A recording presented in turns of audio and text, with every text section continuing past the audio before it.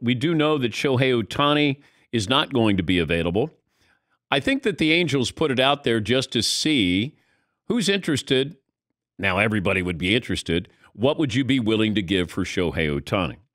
And you start to look at what he's done so far. If you look at his first 50 career starts, he's got more strikeouts than Jacob deGrom. He's got a lower ERA than Garrett Cole. First 500 at-bats, more home runs than Ted Williams, more RBIs than Ken Griffey Jr. So my combo platter is I got two really good players wrapped into one. What's he going to be worth? Do the Angels want to give him $50 million a year?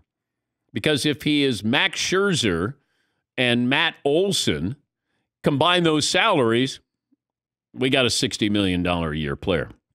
The Angels have one postseason appearance since 2013, and they're not going to make the playoffs again.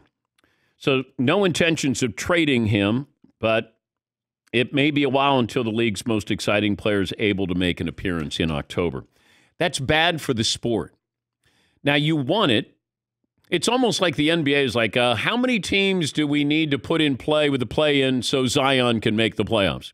And then Zion, of course, wasn't able to come back and play. But they did extend it where you thought this is almost like the Zion Williamson rule.